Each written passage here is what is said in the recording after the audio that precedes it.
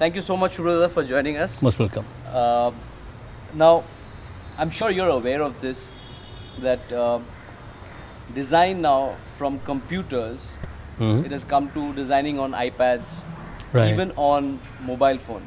Right. A very popular website, canva.com. Now, recently they launched an iOS application for design. It's an Right. amateur design platform. Say that, yeah. Now, what I wanted to understand from you is how design used to happen before digitization, before computers came in. Right. Interesting word, yeah. See, in design those days, I'm starting from, taking reference from Kolkata scenario, right from the 50s to 60s through 70s and 80s.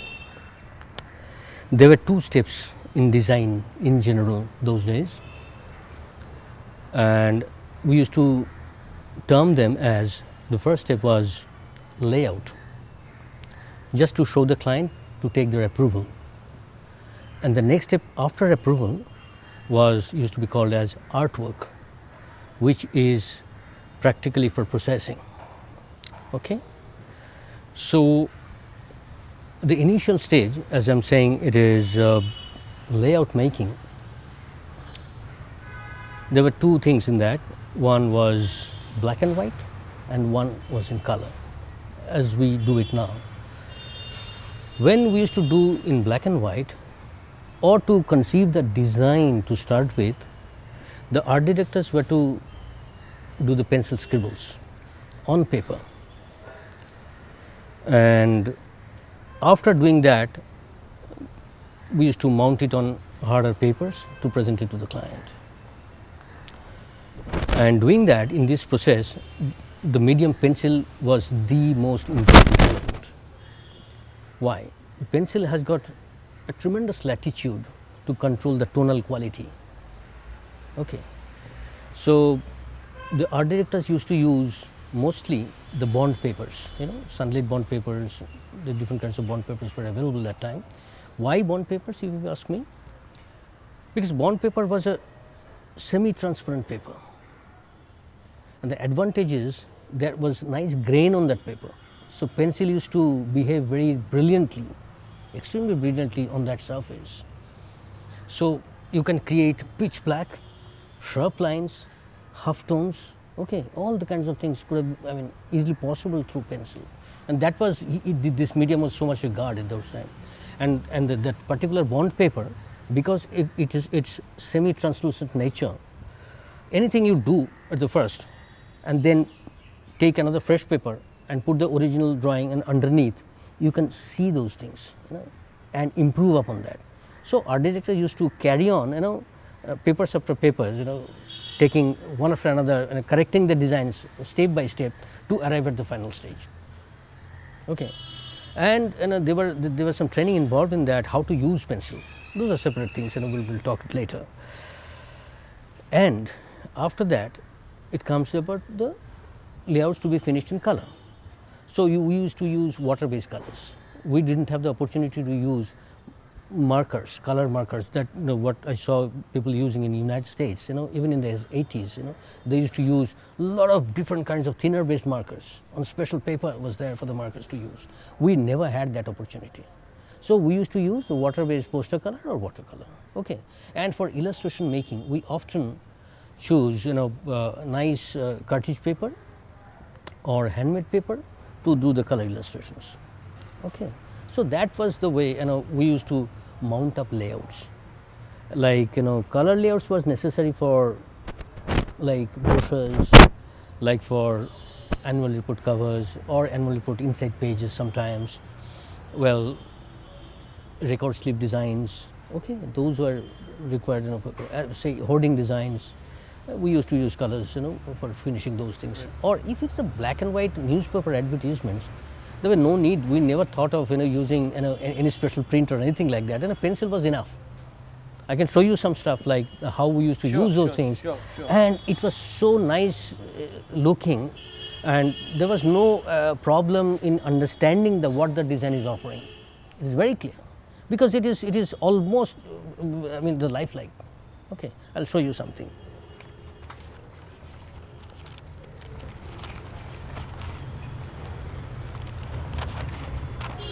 suppose this is a design, okay, you can see it, this is a design.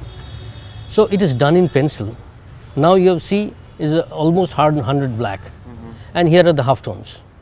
Okay, now these are the typo we chose, and look, if you half close your eye, you will feel like that this is a body text. Absolutely. Okay, and this is a kind of tonal quality the whole advertisement will be producing. So even writing a reverse type was not a difficult thing at all. So it was very quick, and it used to carry. I'm telling you, those days, layouts finished in pencil by the art directors himself. It used to carry their passion, their emotional attachment with the particular page. So many times I have seen. I'm giving an example. When Mr. Somit Sarkar, the famous art director of Clarion, when he joined in Thomson and used to produce layouts for quality ice creams, he used to do nice illustrations on paper.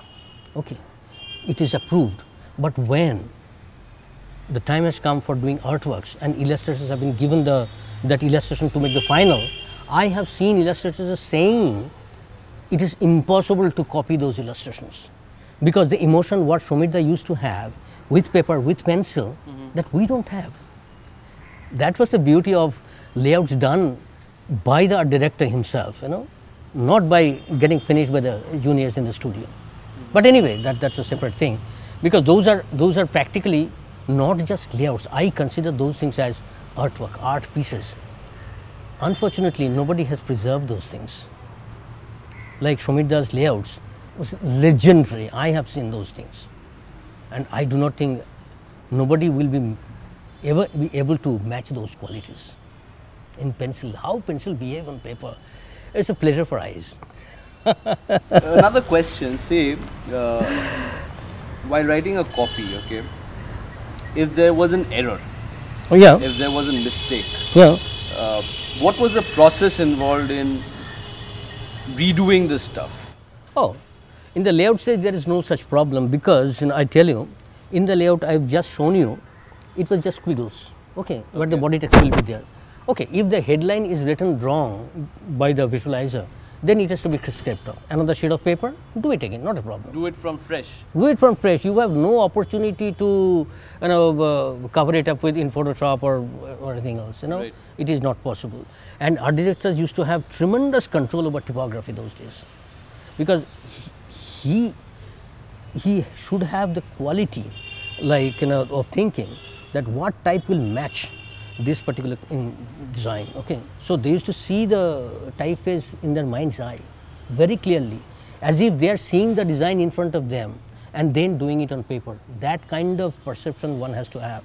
That was the consideration. So those days art directors, qualification, if you ask me, the primary qualification of an art director was the understanding of typography, okay, and another was their ability to illustrate.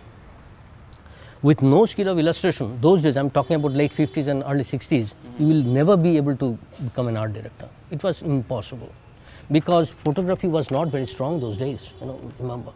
So these days we have so much control in editing photographs, changing colors, hues, tonal qualities. Nothing was available then, not even a good photograph in the late 50s. Okay. Mr. Ahmed Ali, and all these people in Calcutta, they came pretty late, in mid 60s. So those time, making the illustration in such a manner, it used to replace photograph. It just to replace photograph. I can remember those days. How was the look of the studios those days? 20, 30 drawing boards, slanted in an angle.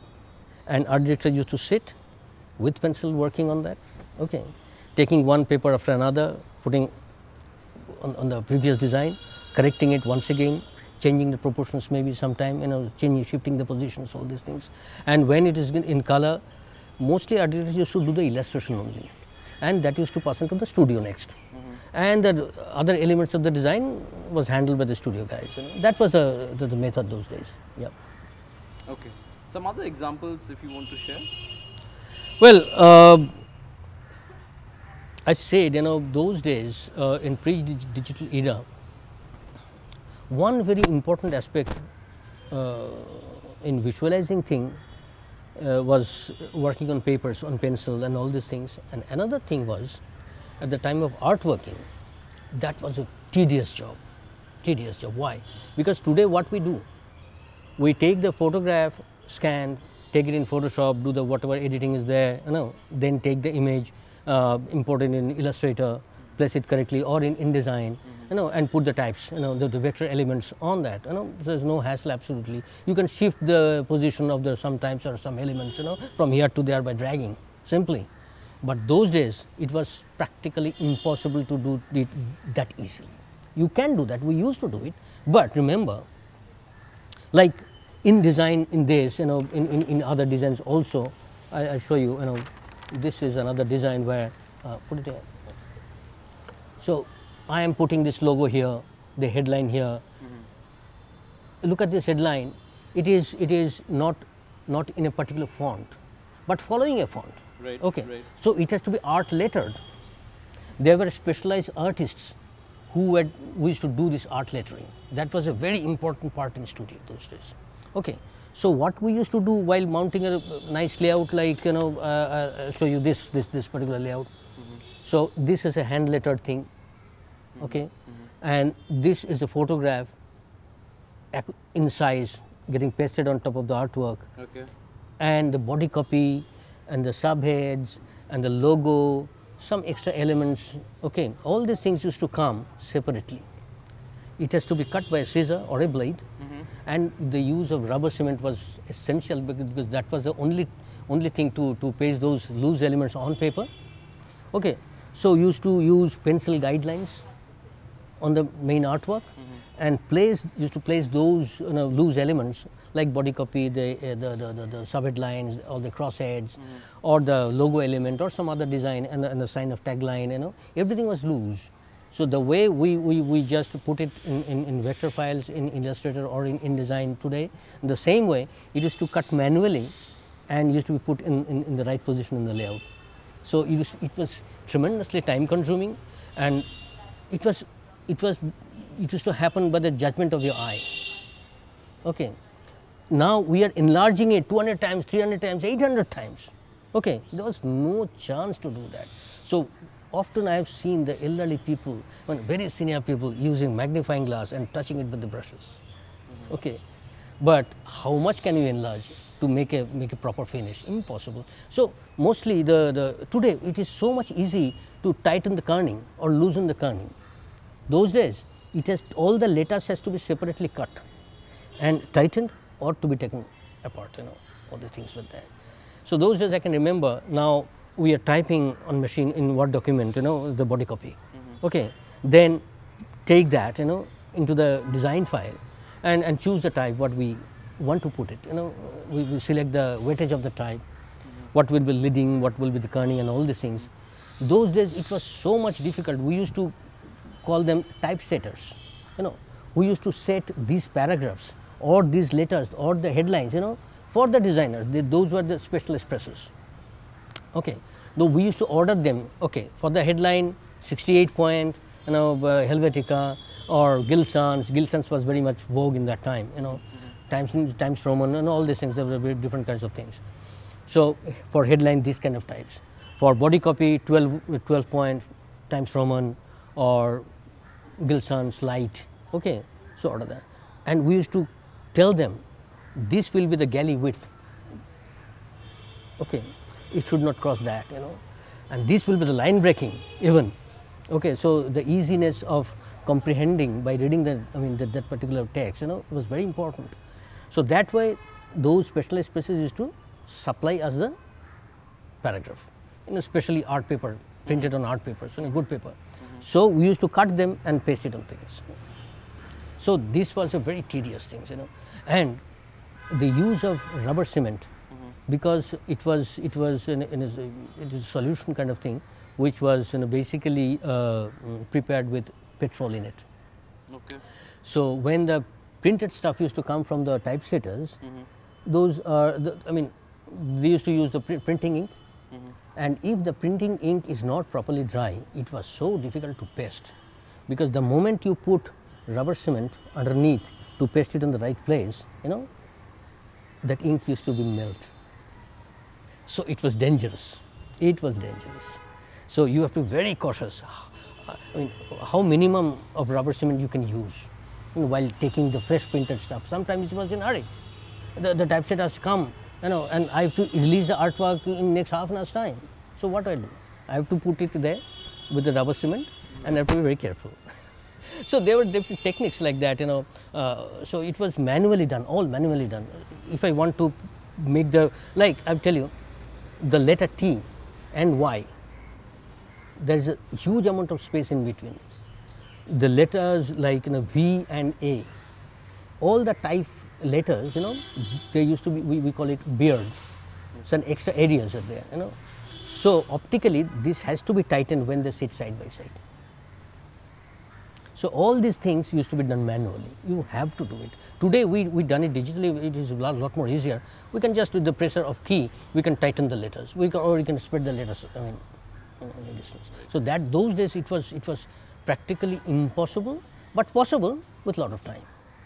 I can remember it was 8:30 in the night. I was working in Response those days, and I was doing an artwork for Dabur.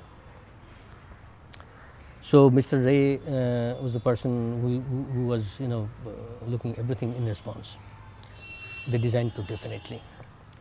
So he saw the first cut and he said, it's not coming up to the mark. It is to be done again. I said, Mr. Ray, it is 8:30 now. I cannot order the typesetting again because they are closed already, and I have not informed them to open till now. So how do we do it? He only looked at me, and I can still remember, he said, spine doesn't break so easily. So that was the direction what he gave.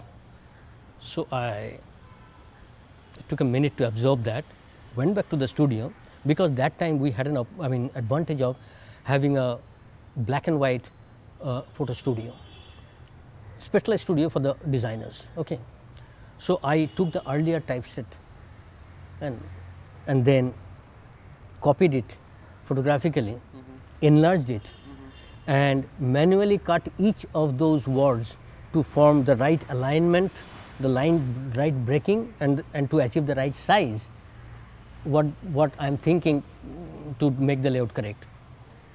And you won't believe, by that process, I made the artwork. He took the early morning flight at 4 o'clock, and it took us the entire night to produce that design. And in these days, 1 hour, 2 hour max. So that was the difference. Okay, so I'm sure with digitization or with computers coming in, life has become a lot easier. Not really easier. I tell you what was then. Those days, after conceiving the idea, the art directors, the studios were engrossed heavily to mount it up technically. Okay, you can say if my time is say 100, okay, so only for the art directors they used to spend max to max 20% of that 100 to think about the layout, because 80% was involved in achieving it technically, okay, manually. There are so many different kinds of work. Now the thing has reversed. We can easily put 80% of the time to think, and only 20% time, to mount it up technically. Right, right. So the situation just reversed, In case of 80% technical things and 20% thinking, now almost 90% you can take for thinking, because computer has made it so easy. But I'm saying it easy, but it is not always very easy. If the person is not well conversant with the software, then it will take longer time, and a person who knows it right, that's it. Right. The important role was reprographing, because what is the role of artwork? To make the design land on paper or any surface for that matter. So without understanding reprographing, making design is difficult not only, to some extent is not right and impossible, because you don't know where you are landing up. So those days art directors had good knowledge on reproduction. Now with latest offset technology, printers can do wonders and they can do anything. You just have to say, you have to tell, I want this kind of things at the end of it, and they will make it happen. The printers today are so knowledgeable. But those days, printers were not in a position to offer so much because of the technology, and that too in India and that too in Kolkata. We didn't have everything with us. So like offset came very late in Kolkata, in the mid 80s. Okay. We used to have handset typesetting. The photo set, typeset came well in the early 80s in Kolkata. And when computer came in, the computer came in Kolkata when I was in Response, yes, I saw Macintosh Classic, Macintosh LC1 and LC2. That was in the time when I was with Thomson. I'm talking about 1991. Okay. So slowly, the design process evolved, and it offered the creative people more time, more quality time for thinking, and equally the offset printing method and all these things really helped the designers to come up with outstanding ideas. Same thing what you saw and in those days, if you just take out references from the past, you'll see the flaws, not flaws really, the shortcomings in designing communications, which are practically we wouldn't see any problem here today. So that's it. This is something, it is all about manual era what I'm talking about, and reprography is another area which will take more time to explain you, but we can have another session for it. Sure. Thank you so much. Thank you Most so welcome. much, Subroto. I love to be here. I think it was important for us to know the history, and from my half-baked knowledge, I think I'm not really, a no. little more educated now. But I think this is an endless subject. Yes. It is very important to know the background, how we evolved, over a period of time. It is very important because it is a building process, Nothing comes suddenly, So if you look at the past, there are many things which are coming back also, Sure. So we can take advantage from the history that way. Absolutely. Nice joining you. Thank you so much. Yeah.